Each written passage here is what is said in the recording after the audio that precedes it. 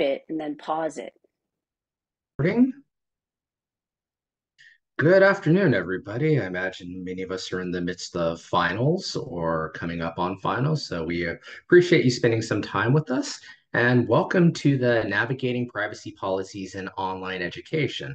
My name is Brandon Gaynor, and I'm the Acting Director of Professional Development at CBC at One. And I'm pleased to introduce you to our wonderful facilitator and actually one of our very own, Valerie Senior. So, to give you a bit of background on Valerie, she served as an instructional technologist for many years at Saddleback College and is currently doing a consulting role with us at CBC at One, handling many of our LMS functions and sysadmin functions.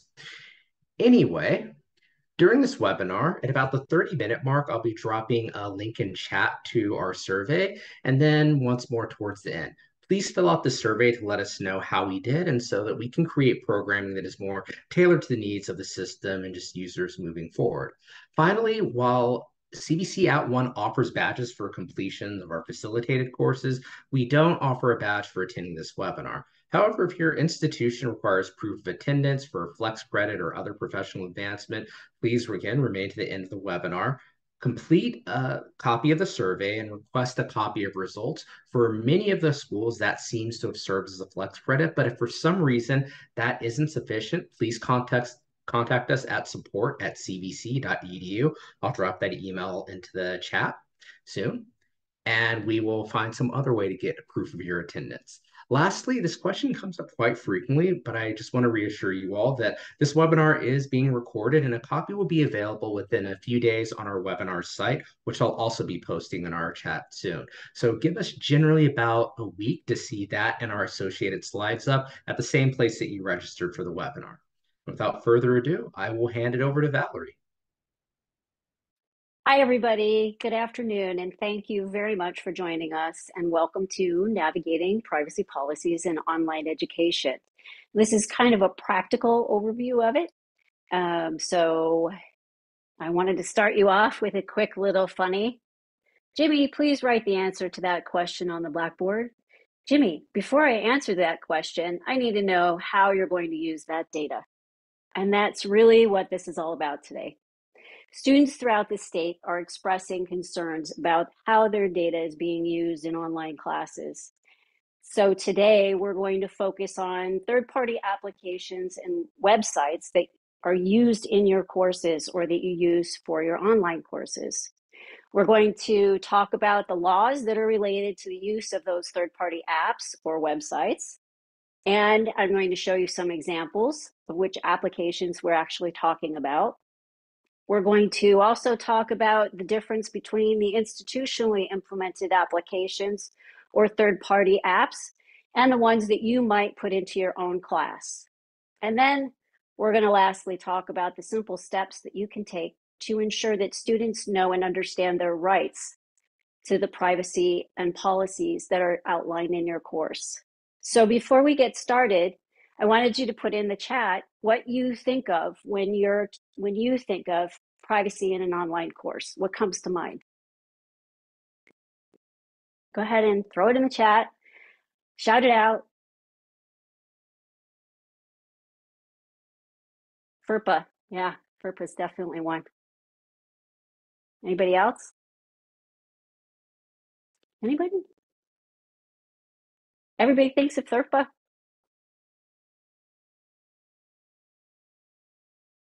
Personal information should be accessible between students. Personal information between students. Yeah, for sure. Anybody else?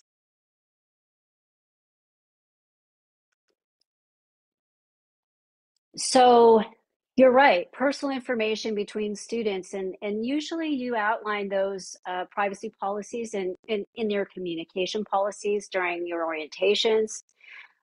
So that is definitely an important part of things. Today, we're really going to talk more about the privacy policies that are related to external businesses. So I know you guys have all heard of FERPA. You know, everybody pretty much knows now about what FERPA does. Just a brief overview, it gives parents and guardians the rights to access underage student records, so if they're under 18. It also protects students that are over 18 from giving parents or guardians access without consent. And there's a whole bunch of other things that FERPA enables or disables, but those are not the ones that we're really going to talk about today. We're going to talk a little bit more about the privacy of what businesses are doing with student data. And so we're going to focus on the California Consumer Privacy Act. And that's a really hard one to say sometimes, so I might mess it up.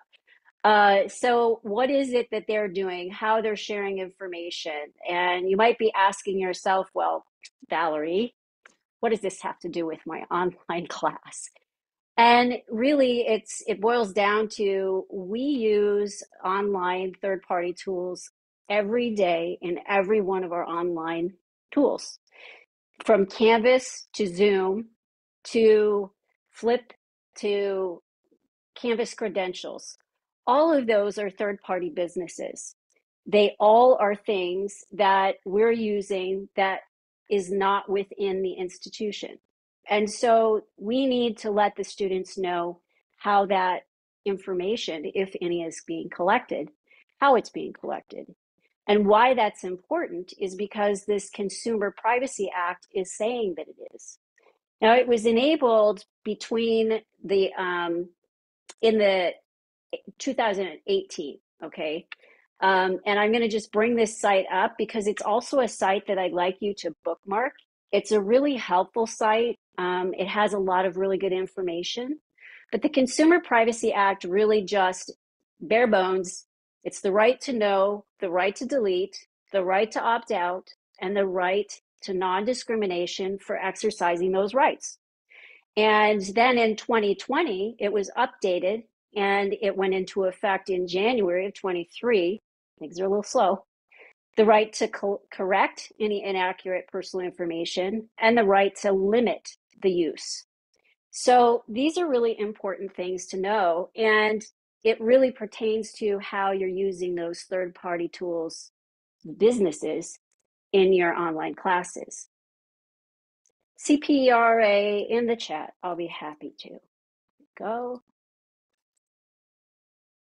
And we will also be allowing, we've got all of these apps along with a whole bunch more that will be at the end of the presentation. I have a whole list of URLs for you guys.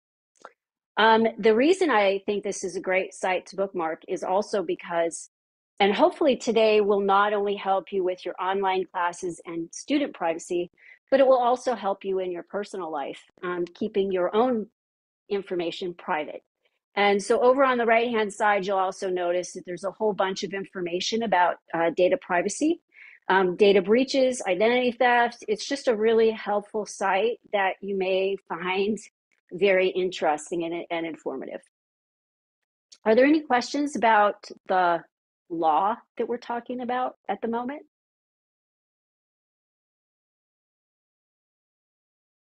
Anybody? Okay. I have So a question. go ahead. I'm sorry. Yes, this is Angela Jones. I have a question about, so it says it's the California so-and-so law. So this only applies to California?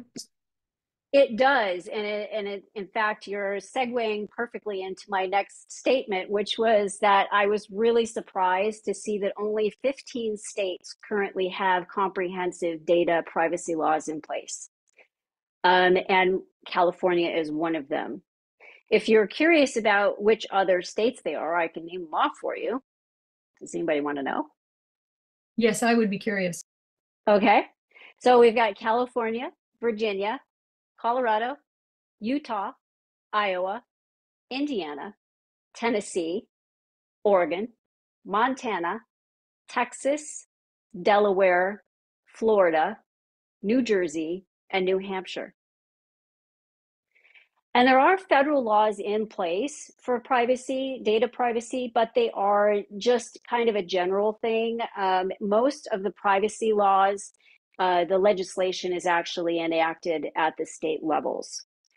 So it's kind of interesting. There are more and more states that are becoming more comprehensive about their data privacy laws, but it is still only 15, and I was actually kind of surprised by that number as well.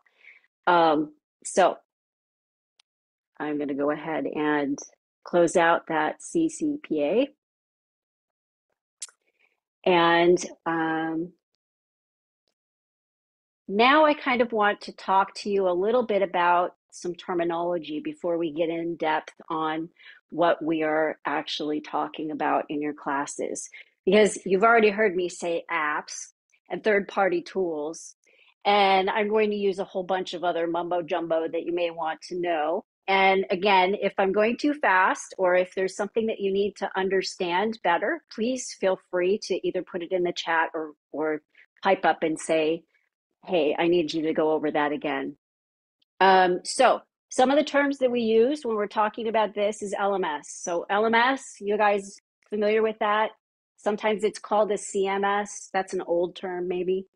LMS is your learning management system. And in the state of California, of course, it's Canvas. That's our learning management system. LTIs. How many of you have heard of LTIs? Give me a little hands, something. Anybody else? Yeah. So most people have heard about LTIs, but what are they? They're learning tool interoperability is actually what that acronym means. And it really doesn't tell you a heck of a lot more, does it? It's a fancy way of saying that it is a plugin to Canvas. And APIs are similar. They're not identical. And APIs actually application programming interfaces. Without getting too crazy with the technical mumbo jumbo there, they connect in their apps that you can put into things that are not just Canvas, other external tools. And then we'll talk about these other external tools called apps or third-party applications. Most of those that you guys use a lot of times are websites. I'm going to just throw out Padlet or something to that effect that you might use in some of your classes. Quizlet's another one everybody likes. Embed code. I don't know if any of you are using this, but this is a good example of that would be YouTube. You take a YouTube video and some of you are using that URL or the uniform resource, I'm sorry, the embed code, the HTML code, and you're putting it into your Canvas course so that it's embedded in the course. And then URL. This is just kind of just an FYI. URL is Uniform Resource Locator, and that's a website address. And we use website addresses instead of the number. It's actually an IP address. Website addresses are an alias for that IP address, which is an internet protocol, and it's just a number. Yeah, otherwise, all websites would just have a number, and you would say, oh, go to 10.121.28.5 instead of something that sounds a little catchier like Canvas. By the way, that wasn't their IP address. Anyway, so the next thing, of course, is cookies. So before we start talking about cookies, I wanted to know, what's your favorite? What's your favorite cookie? Do you have a favorite cookie? Mine is Snickerdoodle. Oatmeal raisin, that's good too. Chocolate chips.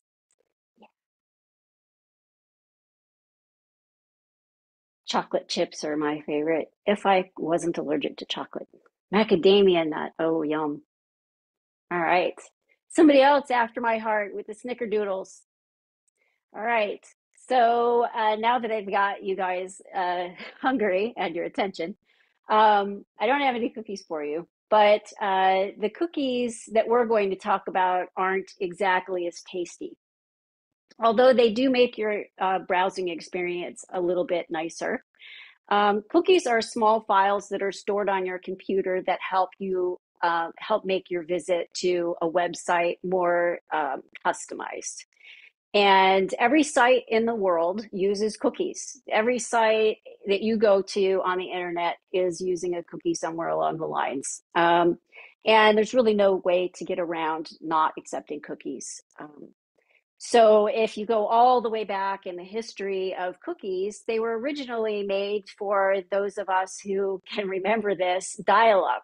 It made your experience on the web a lot faster because when you use dial-up, that one that sounds like the fax machine, and you love that noise because it meant that you were connecting with the world and searching Google for everything.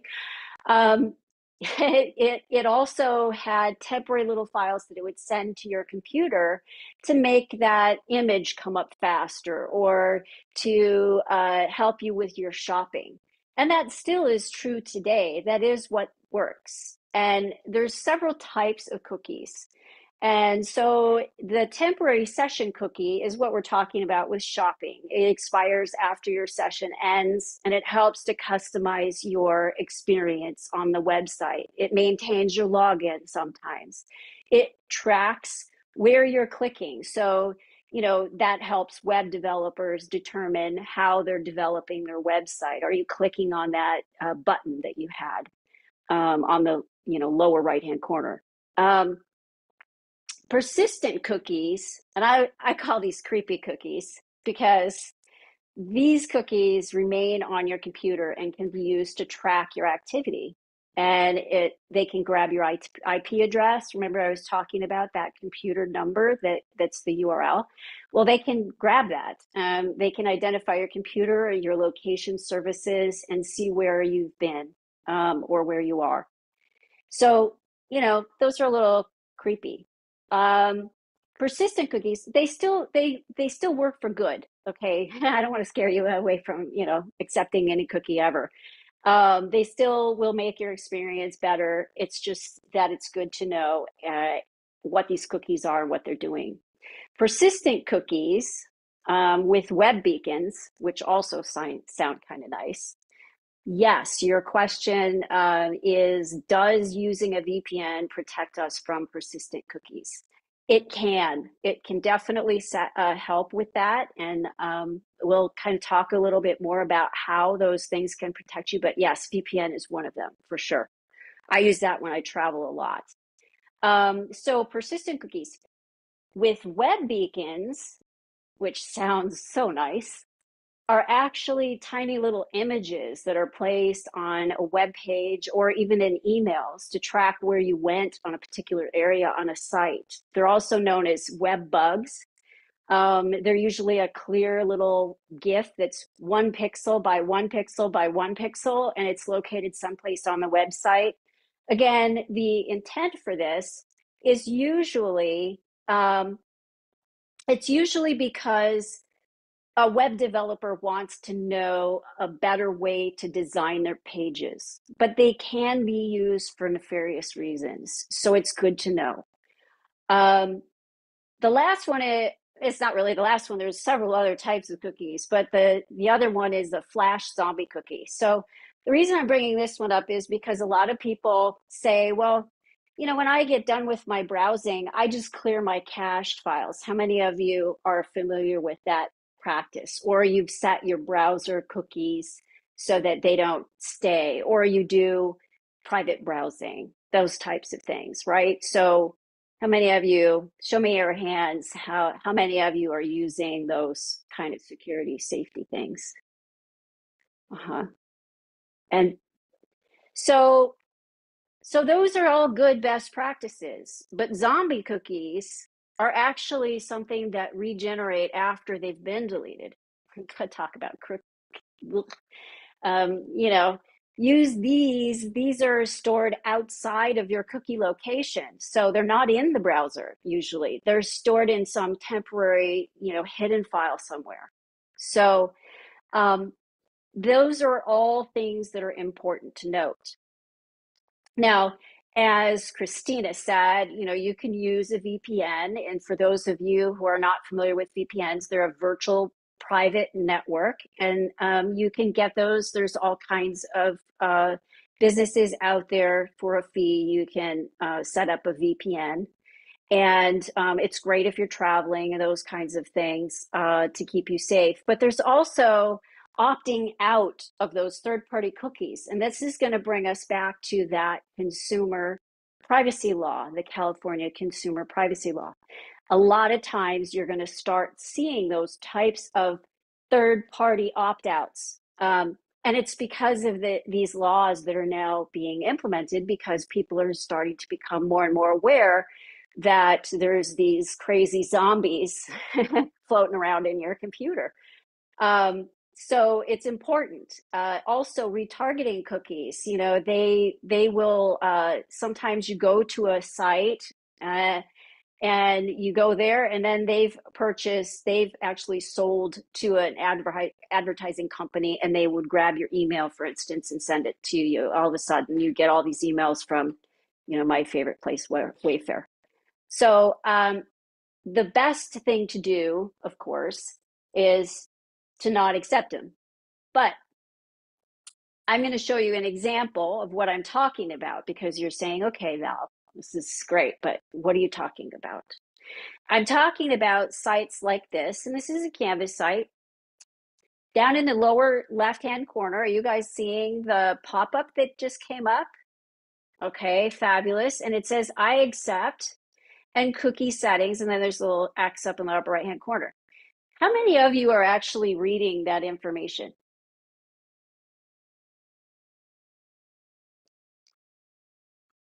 Let me see some hands here. I see some laughter.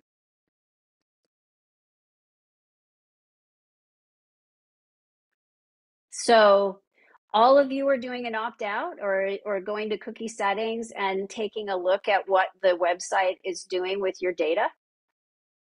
Have you all done that? So on this site, and it's different on different sites, every one of them has a different policy or maybe their cookie settings. So I usually will go here and click on the cookie settings, and I will look at what they're doing.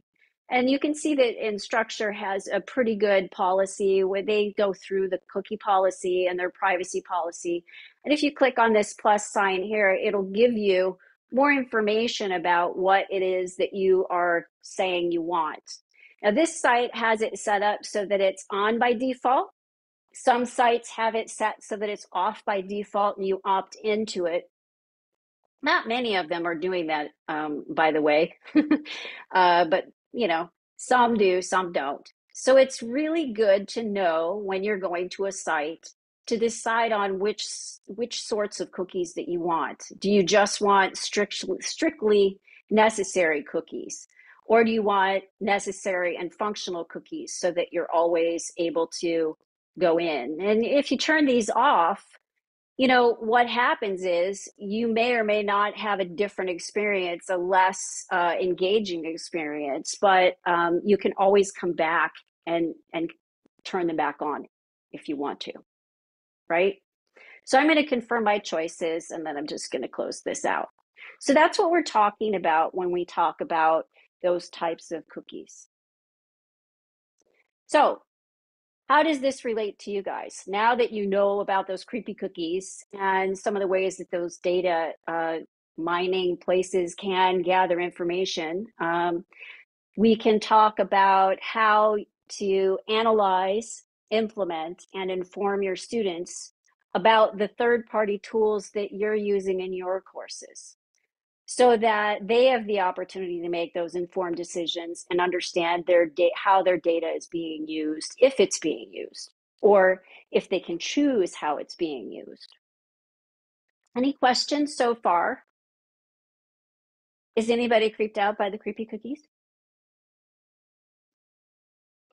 Yeah, me too. All right. So Canvas is our learning management system. We all know that, right? Christina, does this mean if there are any LTIs? So yeah, and that we're going to get into that a little bit more in depth about the LTIs, but definitely it has an impact sometimes on how you're going to implement different things. So Canvas provides those privacy policies. We already saw a little bit about what they do.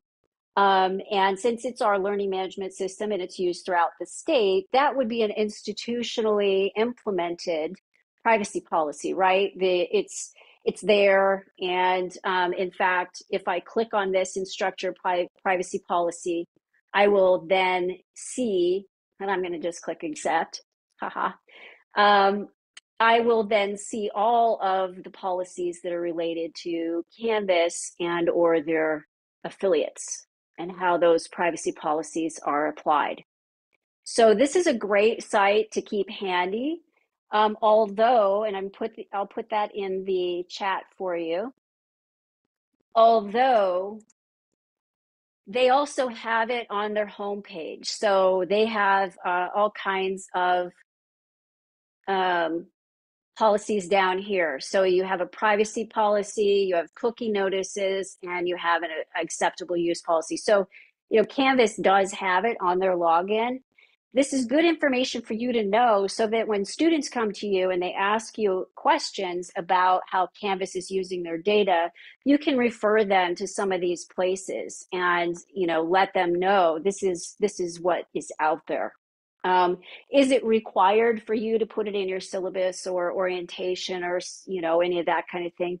No, because it's already posted in other places, but certainly if you feel like you want to, it can't hurt. So now we're talking about Canvas like an umbrella of Canvas, right? It's the main, I'm just going to say it's the file cabinet. And then inside the file cabinet, we have other files that go in there. And those are those LTIs or APIs, those applications that are implemented that are other third-party tools, right? So we have things like Canvas Credentials, used to be called Badger, and now Canvas owns it. It's, PlayPosit. It's another application that is utilized and implemented through your institution. So this is where it gets a little crazy because every institution has different LTI policies. Some institutions, they vet those LTIs or applications, external tools. They vet them through an online education committee or some such entity. And then they install them based on that criteria. And we're going to actually go over some of the criteria in a little bit.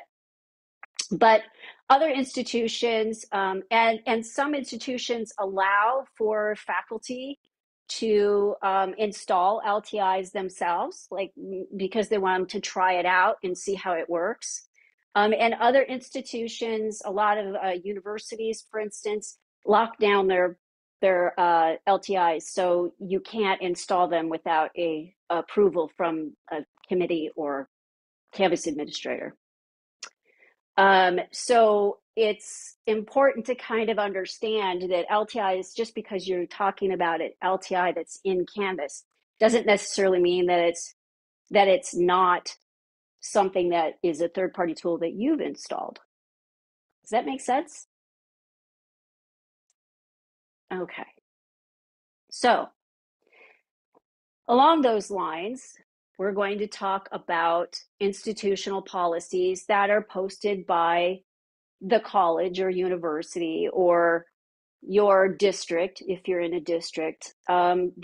They vary widely, and sometimes this can be tricky when you're looking for privacy policies that are institutionally implemented, because you'll search out those policies, and a lot of times the policies that are found on the websites for the institution are actually geared more towards how that website itself is using data, rather than your online policies for using those in online classes. And it's a little hard sometimes to understand the differentiation. So it's important that if you are in question about, trying to find any privacy policies relating to online classes at your institution or district, that if you can't find them by doing a search, then contact your department chair or your dean and ask questions. Find out if they have anything so that you can put those in the course if you decide that you want to. I have some examples of some really good privacy statements. Cornell University has got this really good one, and you can see that it's not about the website for Cornell. It's about how they're using Canvas and any online tools that are in Canvas, right? So this is all the LTIs that they have listed, and then they've linked out to all of those various places with information on those privacy policies. So if I click on the Canvas badges, for instance, it's going to take me here and give me the privacy policy for that particular LTI. And all of these will be links that you guys will have access to. I just thought that some of these sites were really helpful. Again, you know, it's just really informational more than anything. The institutional policies are great to know where they are so that, again, when questions come up from students, you can direct them or you can implement them in your course. So we kind of talked about third-party apps and LTIs, but I'm not sure that everyone is really super clear about how LTIs and applications work. There's two categories, really. The LTIs, they're the fancy things to integrate into Canvas. They can be free or they can be paid. Something that is usually institutionalized is something that the college or the district has paid for. They are usually, if it's installed by a Canvas administrator, again, some institutions allow for facilitators or instructors to implement LTIs in their courses. And, you know, some examples, of course, publishers, you know, McGraw-Hill, lynda.com, all of those types of things are third-party tools. And that was a good list. They are vetted by the institution. So they are usually go through the online education committee and in some cases with a rubric, and they're vetted for, you know, accessibility and all of the things that I will show you in the rubric later on, including the data policies. So it's something that you can also use for your vetting. Embedded applications are usually, but not always, free. And these are usually the things that you are implementing in your own classes. You're either, you know, Padlet, Flip, OpenStax, other course publishers that might not be on the institutional list. Those are all things that usually, you know, you all are finding and using, and you want to implement them in your own courses, right? So, you know, there's literally hundreds of different things. Christina, my textbook, Course LMS, is not supported by Canvas at my college. It would be free. What's the procedure to get that in your Canvas LTIs list? You would want to talk to your either your DE coordinator or the Canvas LT or the Canvas administrator for the college. I'd start with your DE coordinator first, because usually when LTIs are implemented, they're college-wide or district-wide. So there's a vetting process that they would have to go through. And usually that starts with your DE coordinator. It's different at different colleges, but that's probably the best place to start. Did that help? Great. Anybody else have any questions about how that works? Okay. All right. So now on to the courses that you all are using in your courses, right? So when you are looking at an application, now that you know about creepy cookies and you know about zombies, you know, and you don't want the zombie apocalypse to happen, you're trying to take an inventory of those third-party apps that you might be using in your course that you've chosen to use, not the ones that are implemented necessarily by the college, because those are things that are already there and hopefully already vetted by your institution. You're looking at your third-party applications, the Padlets, the Quizlet, you know, all of those types of things. Have you looked for those privacy policies? where would you look for those privacy policies? The best way to find a privacy policy for any one of those things is type it into Google. Go to Google and type in, for instance, privacy policy for Flip, or Padlet privacy policy. Those are the two things that come to my mind quickest, right? And those, or if you already have the site posted up on your computer, you could just do a search on their site for privacy policies. In some cases, they have those little pop-ups like Canvas did that says, are you going to opt in or out to those? And in which case the student would have those choices while they're actually at the location. But they still should know in your syllabus or orientation that you are using those third-party tools and where to find that privacy information. So if you're using those, take that inventory, take a look at those privacy policies, decide if you want to continue using it based on those policies, right? Because you might go to that site and get a privacy policy and go, holy smokes, I had no idea that they were using student information for this kind of thing. And awareness is one of the best things, tools in your toolbox. And then you use rubrics to evaluate those. I have a rubric. I'll show you at the end of this. It's a Creative Commons rubric that you can use that will help you in evaluating tools, not just for privacy, but also in evaluating other third-party apps. And so in best practices, if it's a baked in, I like to call it a baked in app in Canvas, which means your institution has implemented it into Canvas, then, they have an institutional policy. They have the Canvas links to the privacy policies and so forth. So, you could implement that and put it into your syllabus or orientation. You may want to look for those policies so you're aware when a student comes to you. Ask around if you don't see it on the website, if you don't know where to look, if you're not really sure, ask your department, chair or your DE chair or your dean or somebody at the institution for guidance on that.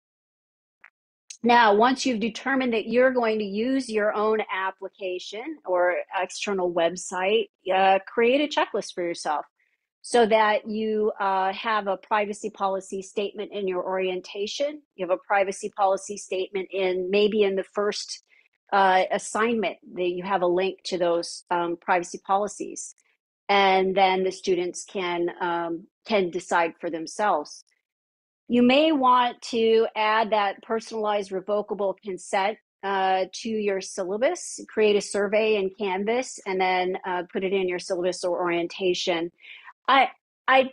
This one, I think if you're using websites, if you're teaching an AI course or you're using a lot of websites, this might be a really good best practice to give you one place. It's like a one-stop shop for everything, and giving the students all the information that they need, that they can consent to. And the biggest thing, the most important thing, is to allow for flexibility. Plan for an alternative assignment. Make the time to allow. Maybe make it an option. How many of you are using Padlet? Let's just throw that one out there right now. How many of you are using that? Anybody? Nobody's using Padlet? Come on. All right, Michael, you're using Padlet. Anybody else? All right. Fabulous. We do have some Padlet users. Yeah.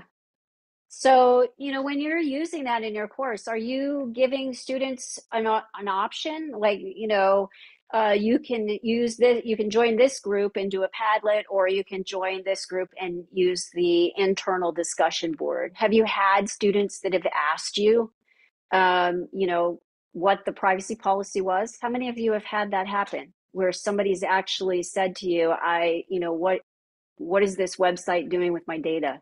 Has anybody had any of that? Nobody. Really? Are you all just in a food coma because you finished eating an hour ago? Yeah, nobody's had anybody ask. All right. Well, that's good because now you know what to say or where to find information when they do, right? Or come up with an alternative so you're not thrown for a loop when they decide that they don't want to do the assignment because they're concerned about the privacy situation. So, having said that, does anybody have any questions? Looks like we have two in the chat. The first one from Christina, and then the second one from Isabel. Christina, how do I get a comprehensive disclaimer for privacy to copy and paste in my syllabus? I currently have one just for FERPA. Well, that depends on what the comprehensive disclaimer. There are some sites out there you can search for privacy templates and all of those kinds of things. But are you talking about what your privacy policy is with regard specifically to discussion boards and maybe sharing personal information about that? Um, because in that case you would definitely want to create some sort of a, this is how we are going to communicate. Everybody has netiquette policies usually and their discussion boards. You would probably do it there. You can search Google and do a privacy template. There's a whole bunch of them out there that you can utilize, that sometimes they're free, sometimes they're trying to get money out of you, so be careful with that one. But there are templates out there that you can get.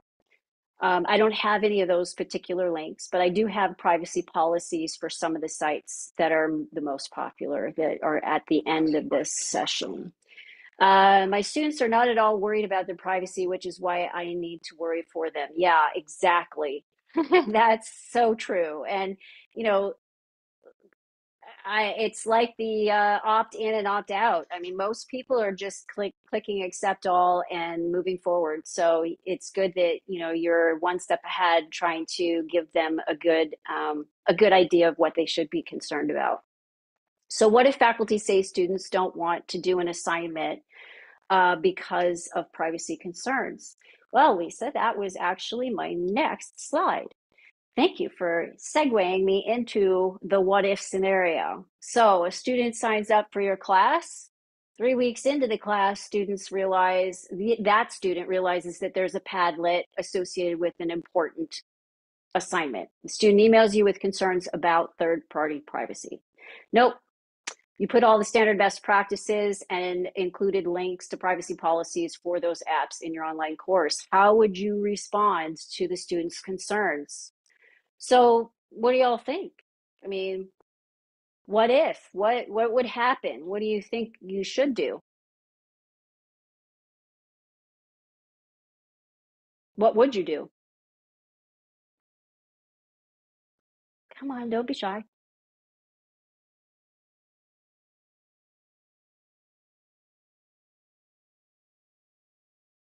Alternative assignment. Is it a group assignment? It could be. Sure. Find an equivalent. Suggest they use on-campus computers. Yeah, it could be that they could go to a different location. That's a really that's a great idea. I mean, then they're not using their own personal computers. Sometimes their usernames or identification or email addresses could still be tracked, but it's a good idea. Individual assignment results can't be shared. Correct. Yeah, absolutely. They can't be shared it depends on kind of what their security concern is, right? And this is related to that third party application that you're using. So, the short answer to that, I mean, there's so many different scenarios that could be out there, but the short answer to that is, of course, to be flexible and to work with the student to try to find a way to help them feel comfortable. Give them more links or information if you have it, to to those third party privacy policies. Find out exactly what it is about that privacy that is a concern for them. Is it their own personal safety? Is it just the policy of that particular website? I had a circumstance years ago with a student who didn't want to participate in a discussion board in a class that someone was teaching. And it turns out that she had some issues with someone stalking her. And so she was very concerned. That sort of thing comes up too. And that's more related to the communication student to student than it is third party privacy. But those are the types of things that you know you try to work with the student and figure out what it is that's bothering them about that, and then either put their mind to rest by finding the workaround for it, or you give them an alternative equivalent assignment. It's always good to have those equivalent assignments kind of in your tool belt before you finish doing the class. That way, you know. And so is if there's no other questions, these are just some links to some commonly used third-party privacy policies. Um, the more popular ones. This one goes directly to Flip. Again, most of the time you can just search Google for these, but I thought maybe adding them in would be helpful. And lastly, I have some other resources that are helpful that you can utilize to, explore a little bit more about privacy awareness and cybersecurity. Some of these were really, really good articles. And the place that I found the rubric for evaluating e-learning tools was the EDUCAUSE rubric. And this one is a really, really helpful site. I'm gonna click to it. And this was created by Lauren Ansley and Gavin Watson from the Center for Teaching and Learning in Western University. And it was made available under the Creative Commons attribution licensing. So you can use it as a tool. And can you all see that okay? I'm not sure that it's kind of small. And yes, absolutely. I will share with you the URL. All right. And so it is a little bit small. If you can't see it, you might want to click on the link and open it in one of your browsers. You can see that it gives you, and this is good for online education committees that are trying to find an e-learning tool to evaluate their LTIs, or for you personally as an instructor. So for those of you who might be doing that, it could work for either one of those. It's a little more comprehensive than maybe you even need, but it gives you some good ideas of what to look for when you're evaluating these tools, not just the privacy. I thought maybe it would throw in a few other things like the accessibility and a lot of things that we forget about when we're looking at these third-party tools. We just think they're cool and forget sometimes about some of these other things. So the reason I liked this one so much was because it does have a section specifically on privacy, data protection, and rights. So hopefully that will be a helpful tool for you to use and implement in your course. Courses. So does anybody have any questions? We have time for questions. I don't know if I talked really fast or.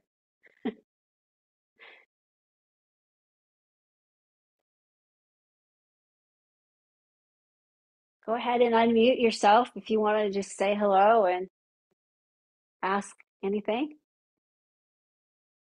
Such a quiet group today.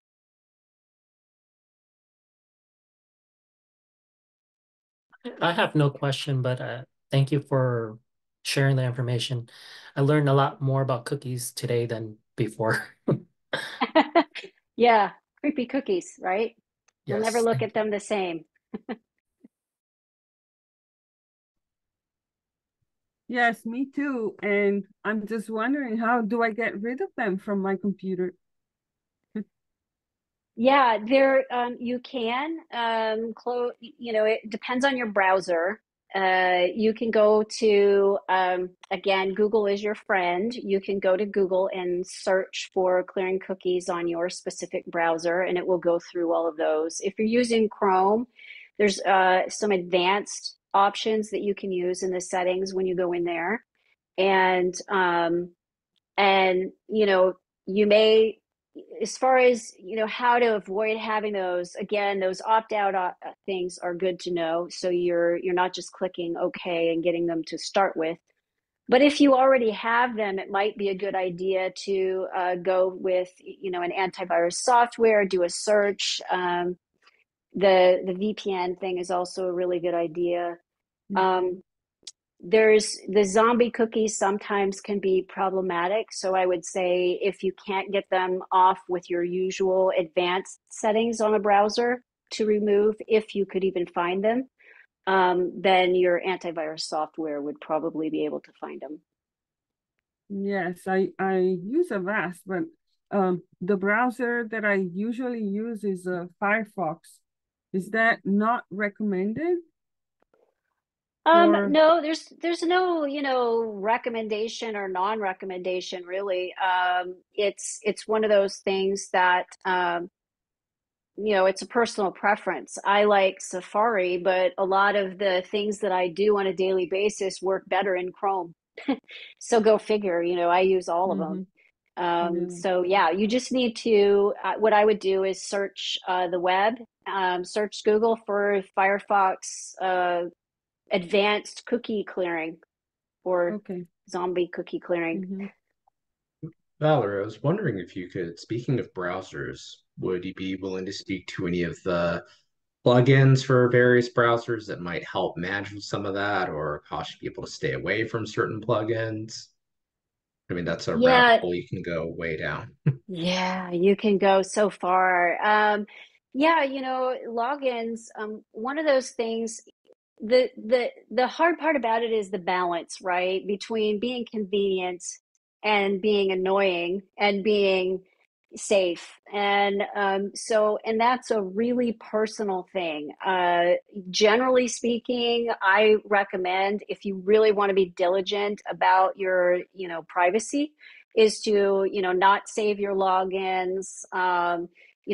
Always log out of any app or any course or anything that you're in, that you have to log into. I can't tell you how many times I've seen people that log into a website and then never log out. Well, if you close that browser, it may still keep the session active. And so those are things that, every time you leave, you can clear out your cookies and log out of whatever it is that you're in instead of staying logged in. But again, those are things that are also extremely convenient for some of those people who, um, you know, who don't want to spend time every day logging in to a website or an email address and remembering their passwords every 5 minutes.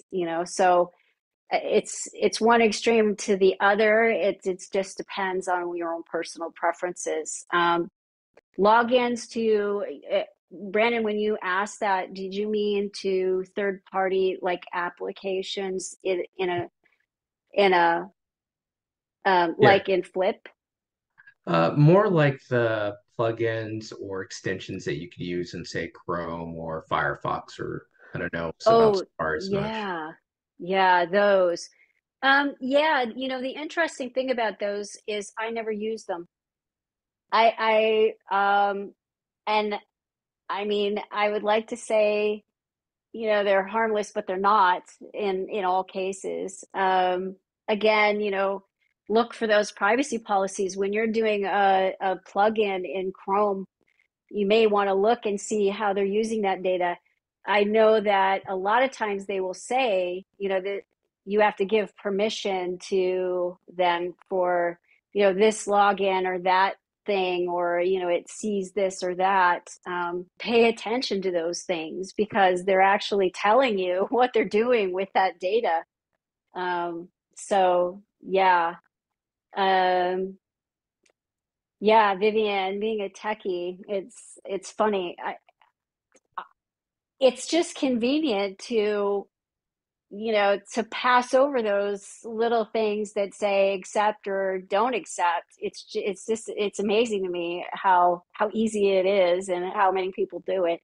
Sometimes you can use Control Shift Delete to get rid of cookies. Yeah. It just depends on the browser. Browsers are all very different and have different ways of doing things. So you share all the URLs for other resources as a list, sharing your PowerPoint with links. Yes, these are all going to be part of the presentation. So you'll have access to all of those, all the stuff that I've mentioned in here today.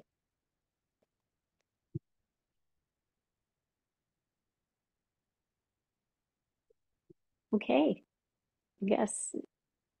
All right, shall Anybody? we close this out then?